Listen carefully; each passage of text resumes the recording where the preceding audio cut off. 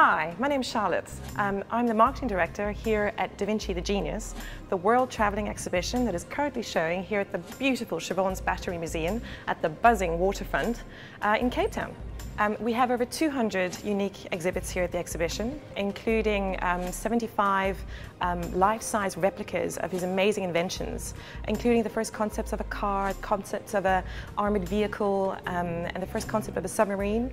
We also have amazing replicas of some of his most famous art, including, of course, his most famous art piece, the Mona Lisa. Leonardo da Vinci was a true genius. He was an artist, an inventor, a sculptor, a mathematician, a philosopher, an architect, a musician. He achieved so much in his lifetime. Leonardo da Vinci was one of the first people to incorporate anatomy in such detail into his art. This exhibition is fantastic for learners and families. It's interactive. Children can yank, crank and pull the different machines, and it gives them a real understanding of the scientific principles behind Leonardo's inventions. It's fascinating. Leonardo inspired me because he seemed to be a very open-minded person. When other people thought that his ideas were unrealistic, he stuck to it. Well, I'm a bit of a history geek, I guess. So when I first got here, I was just overwhelmed with all this information. I mean, things that I'd seen in books and video games were right in front of me. It was unbelievable. It's really fascinating to see that one man could have designed so many brilliant inventions that were only created hundreds of years later.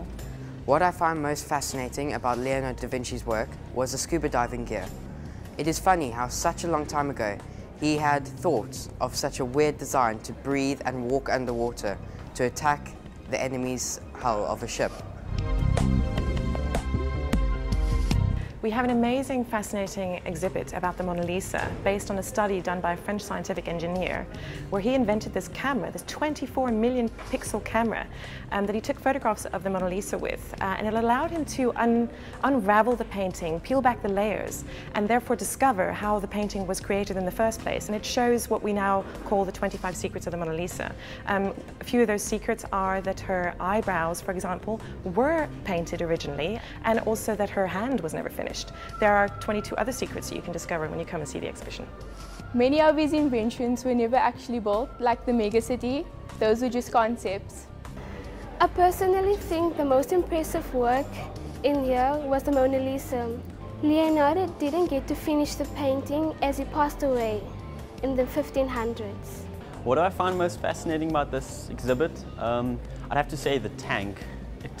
It kind of looks like a UFO, a spaceship.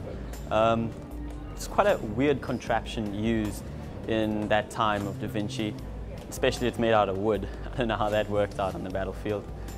I also found fascinating the mirrors where I would see thousands of myself, and it was quite enlightening. Our exhibition runs here in Cape Town until Sunday the 23rd of March. After that, we'll be taking it to Johannesburg, where we'll be in Woodmead, Sandton from the 2nd of April until the 22nd of June. So we hope to see you there.